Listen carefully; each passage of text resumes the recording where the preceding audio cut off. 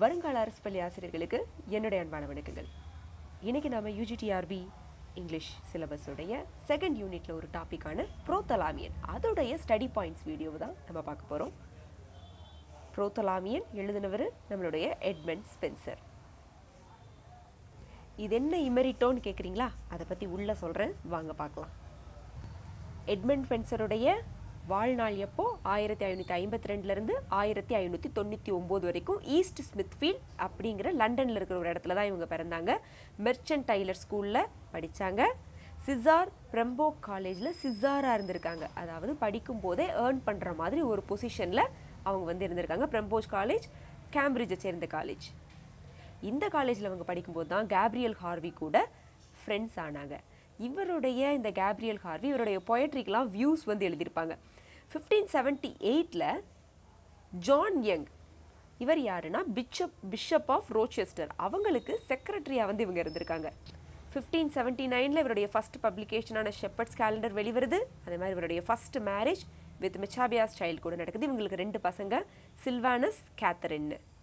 அப்புறமா 1580ல் Lord deputy of அயர்லாண்டுக்கு செக்ரட்டரியாக போய் ஜாபில் சேர்றாங்க.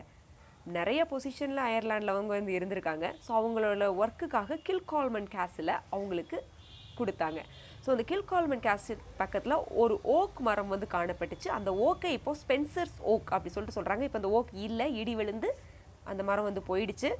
இந்த ஸ்பென்சர்ஸ் ஓக்கு கீழே அவர் உட்கார்ந்து தான் ஃபேரி குயினோட லைன்ஸ் எல்லாம் அவர் எழுதினாரு அப்படின்னு ஒரு கதையானது நம்பப்படுது. இந்த கில்கால்மன் கேஸிலும் தீப்பிடிச்சு அழிஞ்சு போச்சு.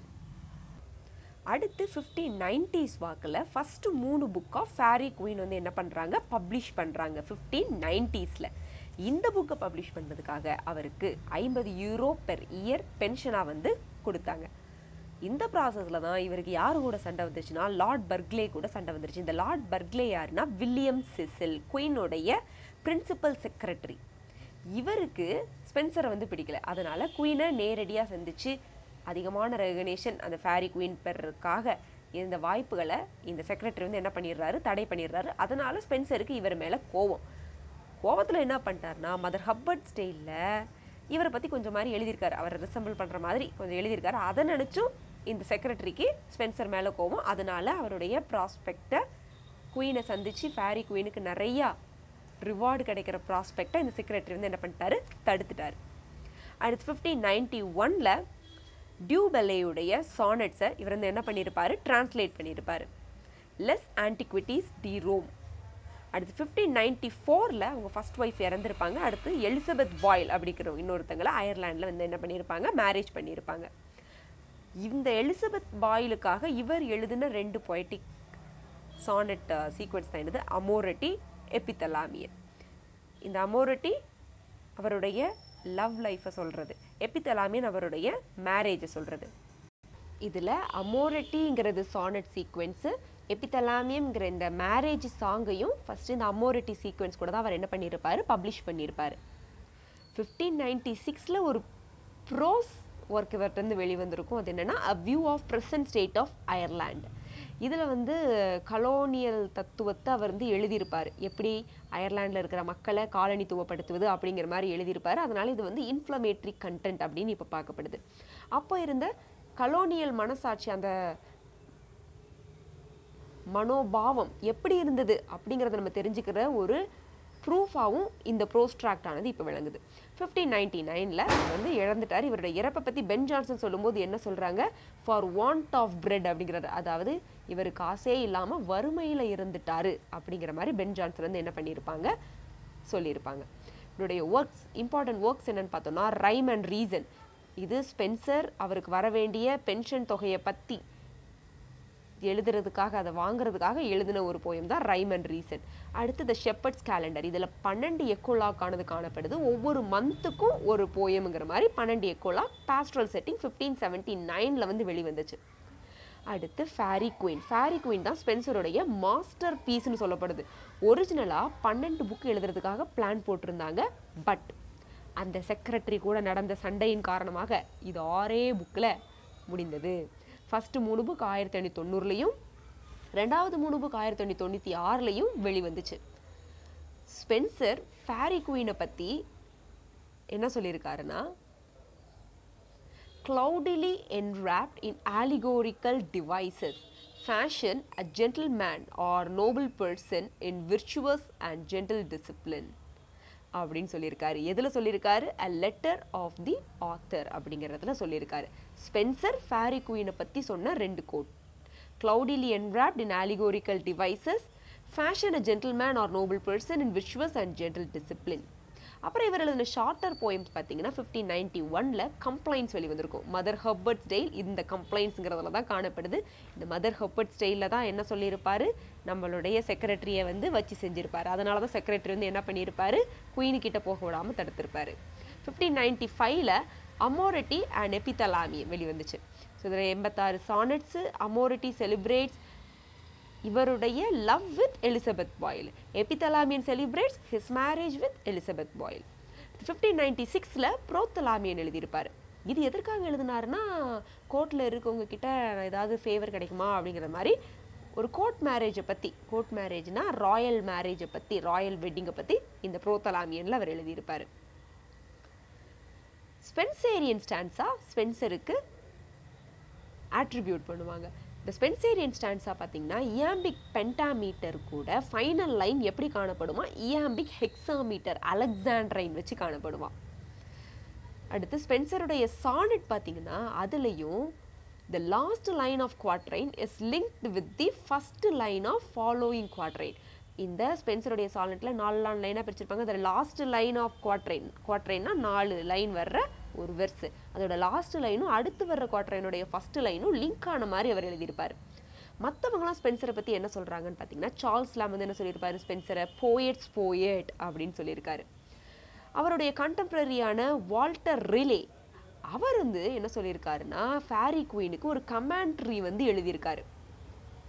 ஜான் மில்டன் அவருடைய ஆரியோபேகிட்டிக்கால அவர் Sage and serious poet Spencer who I dare be known to think a better teacher than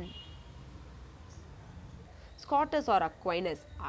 Aquinas விட ஸ்காட்டஸை விட ஒரு பெட்டர் டீச்சர் யாரு, நம்மளுடைய எட்மண்ட் ஸ்பென்சர் அப்படின்னு ஜான் மில்டன் அவருடைய ஆரியோபேகிட்டிக்கால சொல்லியிருப்பாரு.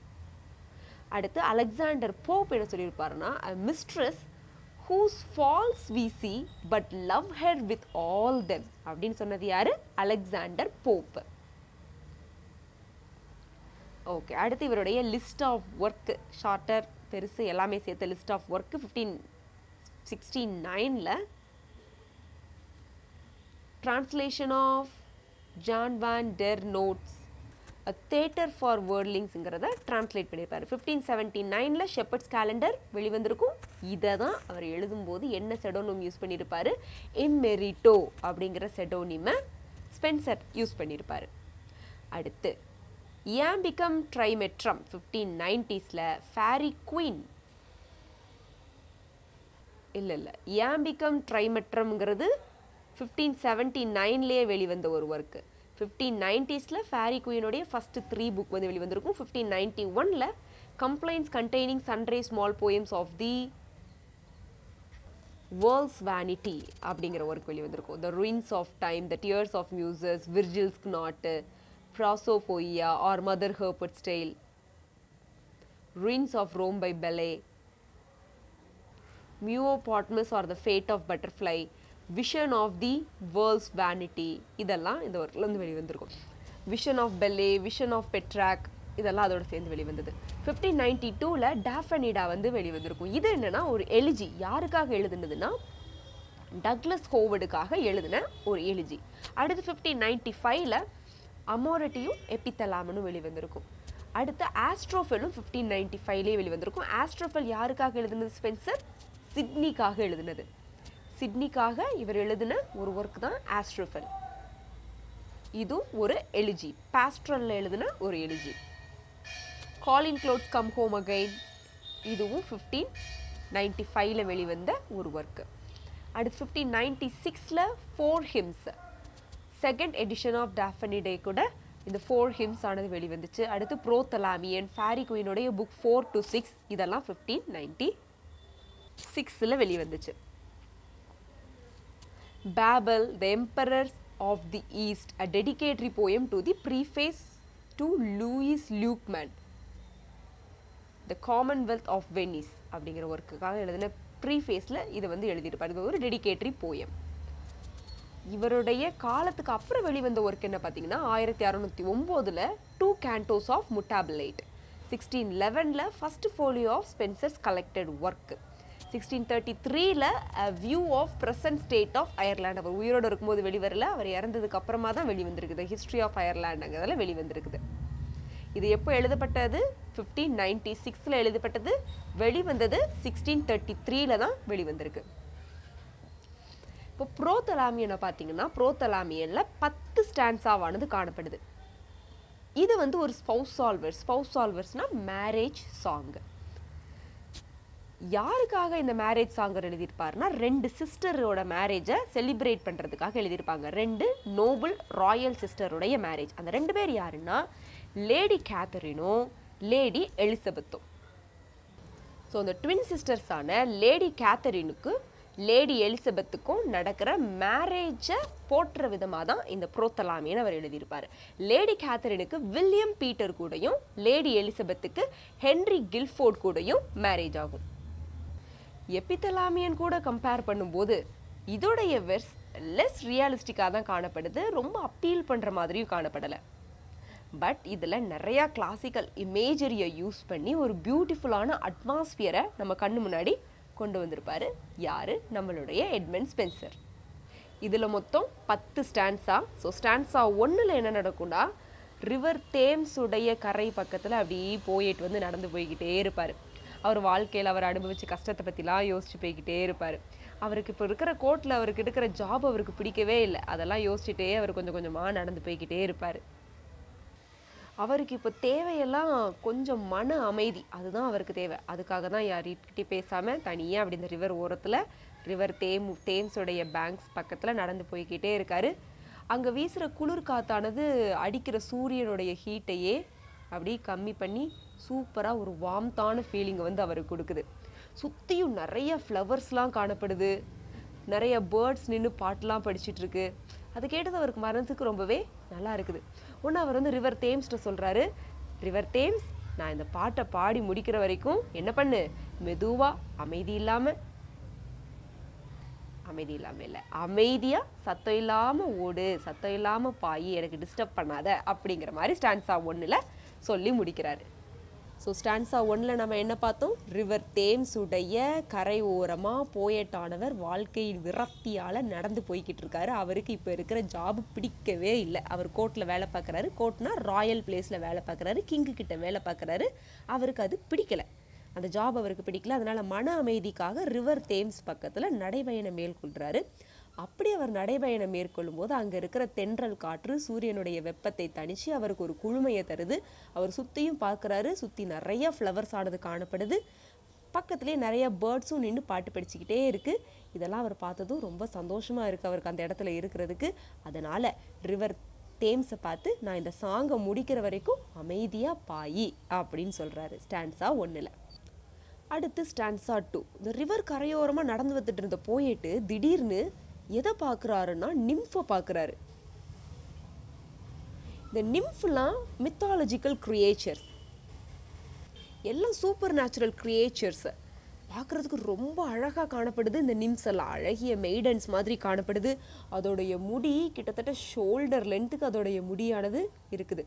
ஸோ அந்த அழகான முடியில் கையில் பேஸ்கெட்டை வச்சுக்கிட்டு அங்கே இருக்கிற ஃப்ளவர்ஸ் எல்லாம் அது என்ன பண்ணிகிட்ருக்கு, அத்தனை ரிம்ஸும் கேதர் பண்ணிகிட்ருக்கு.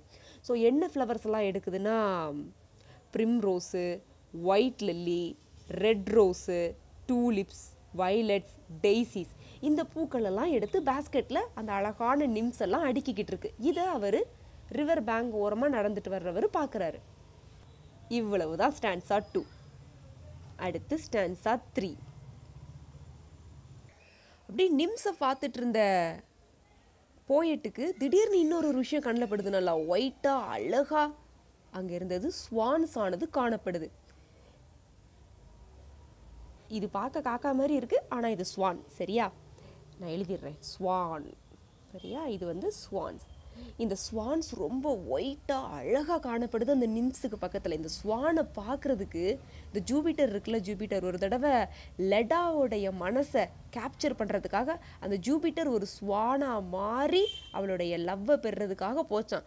அப்படி அந்த ஜூபிட்டர் ஸ்வானாக மாறின அந்த ஜூபிட்டர் இருந்த அழகை விட இந்த ஸ்வான் ரொம்பவே அழகாக இருக்குதான். இந்த பிண்டஸ் மவுண்டெயினில் காணப்படுற பனியை விட ரொம்ப ஒயிட் கலரில் இந்த ஸ்வானானது காணப்படுதான். இந்த ஸ்வானுடைய விங்ஸ் அப்படி ஜொலிக்குதான். ஒன்று ரிவர் தேம்ஸ் அதோடைய வாட்டர்கிட்ட என்ன சொல்லுதான், வாட்டர் வாட்டர், இந்த அழகாக நீந்திட்டு இருக்கிற இந்த ஸ்வானுடைய ரெக்கையை நீ அசுத்தப்படுத்திடாத, மெதுவா பாயி அப்படின்னு ரிவர் தேம்ஸே அதோட வாட்டருக்கு கமாண்ட் பண்ணுதான். அந்த அளவுக்கு இந்த ஸ்வான் அழகாக இருக்குதான். இதுதான் ஸ்டான்ஸா 3. ஸ்டான்ஸா 1ல் ரிவர் ஓரமாக நடந்து வந்தாரா, ஸ்டான்ஸா 2ல் நிம்ஃபை பார்த்தாரு, ஸ்டான்ஸா 3ல் ஸ்வானை பார்க்குறாரு. அடுத்து ஸ்டான்ஸா 4. இவர் ஸ்வான்ஸை பார்த்துட்டார்ல, அந்த நிம்ஃபெல்லாம் ஸ்வானை பார்த்துச்சா, இன்னும் பார்க்கல. அந்த ஸ்வானை பார்த்ததும் அத்தனை நிம்ஸும் ஒடி போய் அந்த ஸ்வானோட பியூட்டியை போய் ரசிச்சுட்டு நிற்கிதான். அவ்வளவுதான் ஸ்டான்ஸா 4 முடிஞ்சுதா. ரொம்ப ஈஸி. அடுத்து ஸ்டான்ஸா 5 கொஞ்சம் கவனமாக கவனிக்க வேண்டிய ஸ்டான்ஸா. இந்த ஸ்டான்ஸா 5ல் இந்த ஸ்வான்ஸ் எல்லாம் நிம்ஸ்க்கு முன்னாடி ரொம்ப அழகாக இருக்குதுன்னு சொல்லிட்டு ஸ்டான்ஸா 4ல் பார்த்தோம் அப்படி தானே. இப்போ ஸ்டான்ஸா 4 முடிச்சு நிப்ஸ் எல்லாம் ஸ்வானை பார்த்து பிரமிச்சு நிற்கிறாங்க. அந்த பிரமிப்பில் இந்த ஸ்வான்ஸுக்கு என்ன பண்ணுறதுன்னே தெரியல. அவங்க கையில் இருந்த பூக்களெல்லாம் தூக்கி அந்த ஸ்வான் மேலே போடுறாங்க. ஸ்வான் அப்படி பூவால் அர்ச்சிக்கிறாங்க. அந்த ஸ்வான் மேலே போட்ட பூ அப்படி தண்ணி வெளியே போய் எல்லா இடத்துலையும் ஃப்ளவராக காணப்படுது. அந்த ரிவர் பாயிற டெம்பேலேருந்து தெஸ்லி வரைக்கும் அப்படியே ஃப்ளவராக காணப்படுது. டெம்பேலேருந்து தெஸ்லி வரைக்கும். அப்புறம் நிம்ஃபெல்லாம் அந்த ஃப்ளவரையே ஒரு மாலையாக மாற்றி அந்த ஸ்வான்ஸ் கிட்ட போய் கொடுக்குறாங்க மாலையை. அப்புறம் அந்த நிம்ஸ் எல்லாம் என்ன பண்ணுறாங்கன்னா நேராக போயிட்டு அந்த வெட்டிங் நடக்கிற இடத்தெல்லாம் ப்ரிப்பேர் பண்ணுறாங்களாம். ரொம்ப எக்ஸைட்டடாக இருக்காங்களாம் அந்த ஸ்வான்ஸ் எல்லாம். அதனால் கரெக்டான இடத்துல பூ வைக்காமல் சும்மா சுற்றி எல்லா இடத்துலையும் பூவாக தூக்கி போடுறாங்களாம் அந்த வெட்டிங் நடக்கிற இடத்துல. அந்த வெட்டிங்காக நிம்ஸ் எல்லாம் என்ன பண்ணுறாங்க, ஒரு சாங்கு கூட ப்ரிப்பேர் பண்ணுறாங்களாம். அந்த சாங்கு, அந்த ஃப்ராக்ரன்ஸ் ஆஃப் த ஃப்ளவரு, இது எல்லாம் சேர்ந்து அந்த ரிவரை பார்க்குறதுக்கு, ரிவர் தேம்ஸை பார்க்குறதுக்கு எப்படி காணப்படுதான், ஏன்ஷியன் ரிவரான பெனேயஸ் மாதிரியே காணப்படுதான் அப்படின்னு சொல்லியிருப்பாரு ஸ்டான்ஸா 5ல். ஸோ ஸ்டான்ஸா 5ல் நிம்ஸ் அவங்க கொண்டு வந்திருந்த ஃப்ளவர்ஸை எக்ஸைட்மெண்ட்டால் ஸ்வான்ஸ் மேலே தூக்கி போடுவாங்க. அது ஃபுல்லும் ரிவர் ஃபுல்லும் அந்த ஃப்ளவரானது பறந்து விரிஞ்சிடும். எங்கேருந்து எங்கே வரைக்கும்னா டெம்பேலேருந்து தெஸ்ஸலி வரைக்கும். அதுக்கடுத்து அந்த ஃப்ளவர்ஸ் எல்லாம் ஒரு மாலையாக்கி ஸ்வான்ஸ் கிட்ட நிம்ஸ் கொடுப்பாங்க. அடுத்து நிம்ஸ் வெட்டிங் நடக்கிற இடத்த ப்ரிப்பேர் பண்ணுவாங்க. எக்ஸைட்மெண்ட்டில் எல்லா இடத்துலையும் ஃப்ளவரெல்லாம் தூக்கி போட்டுருவாங்க. அப்புறம் வெட்டிங்காக ஒரு சாங்கெல்லாம் ப்ரிப்பேர் பண்ணுவாங்க. இந்த ஃப்ளவரோடைய மனம், சாங்கு, இது எல்லாம் சேர்ந்து பார்க்கும்போது ரிவர் தேம்ஸ் ஆனது ஏன்ஷியன் ரிவரான பெனேயஸ் மாதிரி காணப்படுது அப்படின்னு சொல்லியிருப்பாங்க. ரொம்ப ஈஸி தான். அடுத்து ஸ்டான்ஸா 6. ஸோ ஸ்டான்ஸா 6ல் இப்போ போயிட்டு கப்பல் கிட்ட வந்துடுவார். ஸோ கப்பல் கிட்ட உங்களுக்கு நல்ல வாழ்க்கை இருக்கணும், உங்களுக்கு அந்த ஸ்வான் மாதிரி நீங்கள் ரொம்ப ஹாப்பியாக இருக்கணும், கியூபிடும் வீனஸும் உங்களை பிளஸ் பண்ணட்டும், உங்களுக்கு நல்ல குழந்தைகள் பிறக்கட்டும், அந்த குழந்தைகள் ரொம்பவே டிக்னிட்டியான குழந்தைகளாக இருக்கட்டும், அவங்கள பார்த்து இம்மாரல் பீப்புளுக்கெல்லாம் பயம் வரட்டும், அந்த அளவுக்கு மாரலி வெல்வெர்ஸ்டாக இருக்கிற குழந்தைகள் உங்களுக்கு பிறக்கட்டும் அப்படிங்கிற மாதிரி போயட் அந்த கப்பிள்ஸை விஷ் பண்ணுவார். So stanza 6ங்கிறது போயட்டுடைய wish. அடுத்து ஸ்டான்ஸா 7ல் இந்த கென்ட் அப்படிங்கிற ஹெட் குவார்ட்டர்ஸ்லேருந்து வர்ற இந்த ரிவர் லீ அது ரொம்ப ஹாப்பினஸாக ஃப்ளோ ஆகிட்டு இருக்க மாதிரி இருக்குது. ஸோ அந்த ரிவரில் இருக்கிற ஸ்வானுக்கு மேலே பறக்கிற பறவைகளையும் பார்க்கும்போது ஸ்டார்ஸுக்கு மேலே ஒரு மூணும் இருக்கிற மாதிரி காணப்படுது அப்படிங்கிற மாதிரி ஸ்டான்ஸா 7ல் சொல்லியிருப்பாங்க. ஸ்டார்ஸ் அண்ட் மூனை கம்பேர் பண்ணி ஸ்டான்ஸா 7ல் சொல்லியிருப்பாங்க. அடுத்து ஸ்டான்ஸா 8. இவர் இப்போ அவருடைய ஸ்டேயை பற்றி ரிமெம்பர் பண்ணுவார். அவர் ஒரு கேஸ்டிலில் தங்கியிருந்தார். அந்த கேஸ்டிலில் இருக்கிறவங்க தான் இப்போ என்ன ஆகுது, மேரேஜ் ஆகுது அவருடைய பசங்களுக்கு. அந்த கேஸ்டிலில் தங்கியிருந்த அந்த நாட்களை பற்றி இவர் ஸ்டான்ஸா 8ல் ரிமெம்பர் பண்ணுவார். அடுத்து ஸ்டான்ஸா 9ல் அந்த கேஸ்டிலுடைய ஓனரான த ஏர்ல் ஆஃப் எசெக்ஸ், அந்த கேஸ்டிலுடைய ஓனர் யார், அவர் தங்கியிருந்த எட்மண்ட் ஸ்பென்சர் தங்கியிருந்த கேஸ்டிலுடைய ஓனர் ஏர்ல் ஆஃப் எசெக்ஸ். இந்த ஏர்ல் ஆஃப் எசெக்ஸ் ரொம்பவே தைரியமான ஆள். இவர் இருக்கிறதால தான் ஃபாரின்லேருந்து யாரும் நம்மளை படையெடுத்து தாக்க முடியல.